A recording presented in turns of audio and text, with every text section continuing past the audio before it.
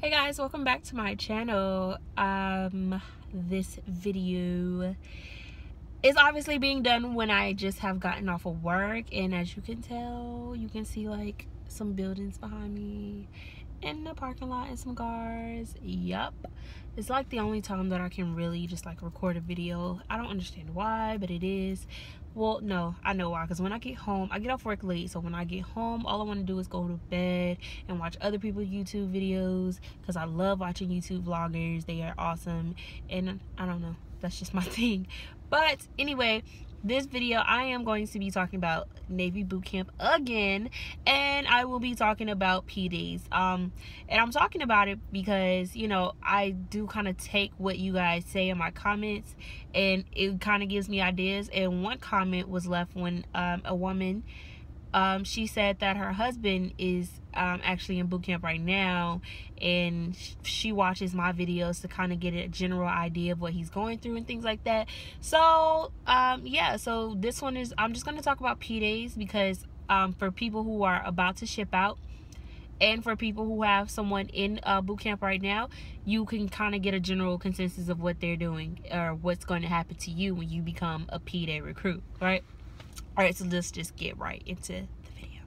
All right, so when you're a P-Day recruit, you are literally the bottom of the barrel. Matter of fact, you're not even in the barrel yet. Like, you are just some random person, and you are just here. Like, that's literally how it feels at first. You feel like you're just existing on a Navy base. Like, you don't even really feel like you are in the Navy yet, right? Because it's processing days. They're not doing anything but processing you into the Navy. So pretty much your days are long and boring. You're not doing anything special, and if you are doing something special, it's literally just medical or dental. P-Day lectures, if you want to classify that as something special. And what else do you do during P-Days? Oh, nope, that's it. And learning about what you're going to do through and so at some point in boot camp. Like, it's really nothing in P-Days. It's nothing besides just like Lord, I can never speak, y'all. I'm working on it. You're not doing anything in P-Days besides stamping all of your stuff. Like, you wake up in the morning and you are forcing yourself to just make it to chow breakfast, and then you get to breakfast and you're just like, all right, we here. And then after breakfast is over, you go back to your compartment, and then you start stenciling everything. And stenciling takes the most time. I think it took us like 2 or 3 days to stencil every single thing that we had, because you have to stencil it a certain way. You can't just, oh, stamp it, that's my name, boom, here I go. You have to stencil it a certain way, and everybody has to be the certain way. And then you're gonna have your smart asses who will stencil something the wrong way.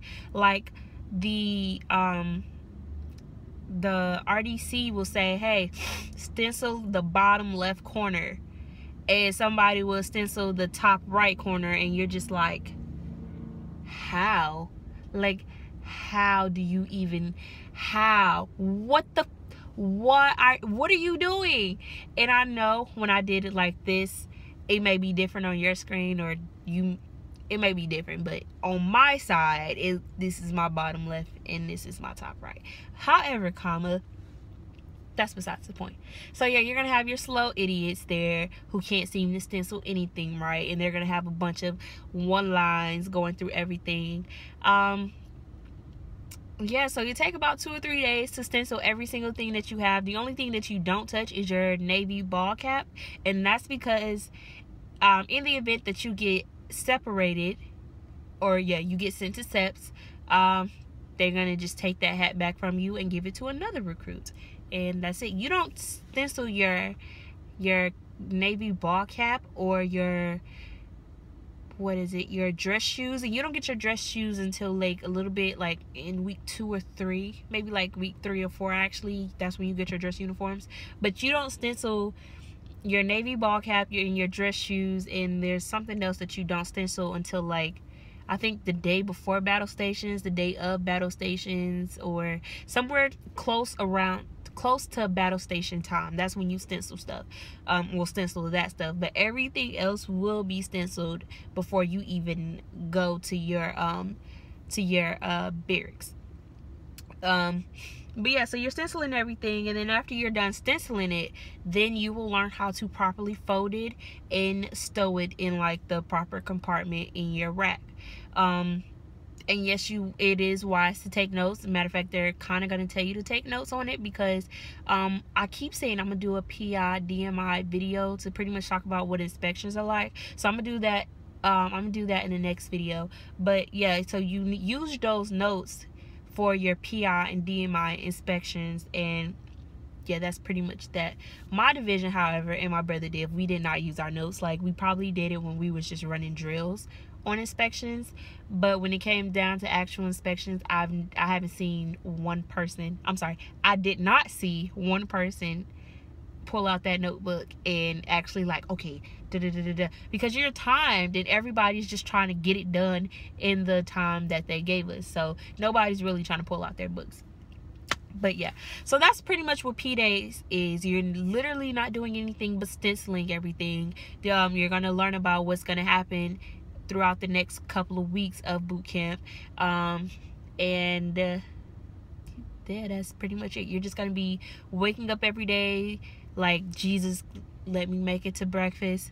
Then you go to breakfast, you're going to come back and be like, God, please let me make it to lunch. Then you get to lunch and you're just like, Jesus, dinner, let me have some dinner. And you have dinner and you're just like, okay, we tapping soon, that's cool, and you're fine. Unless you're in a division that goes to chow early, then you're gonna be still waiting. But it's literally like a minute game. You're just waiting and you're just passing time, not doing much of anything. And you really don't get that much respect as a P-Day recruit because you're a P-Day recruit. So a lot of RDCs, a lot of other recruits, maybe, just maybe, will not treat you as if you're an actual recruit. And being a recruit ain't that fun either. Like, you get treated like shit.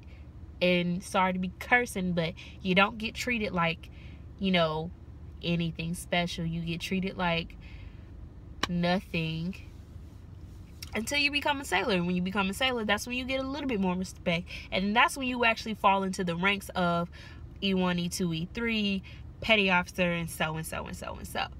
But until then, you're just seaman recruit and you don't mean nothing.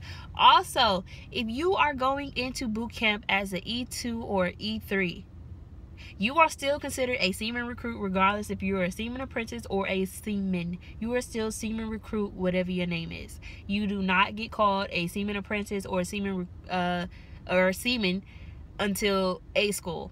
And even still then, or even when you get out to the fleet, but even I've noticed so far since I've been in, I'm a E2, but people keep calling me seaman, so I just go with that. Hey, I mean, nobody, and I also learned that too, like, they don't really try to stress, oh, this is seaman recruit so-and-so, or this is seaman apprentice so-and-so. They're just like, hey, this is seaman Johnny, okay? This is seaman Johnny. Seaman Johnny may be an E1, but everybody's going to call him seaman Johnny, and seaman Johnny's going to know who he is. So that's that. But I'm going to end this video because that's all I can pretty much think about P-Days, because like I said, P-Days is long. It is boring. You don't do nothing. You're in your sweats all day until you get your boots, and then you're in your sweats and your boots, and you're not doing anything but stenciling and learning about what you're finna do for the next 6 to 8 weeks of your life. And that's that. So I'm gonna go ahead and end this video.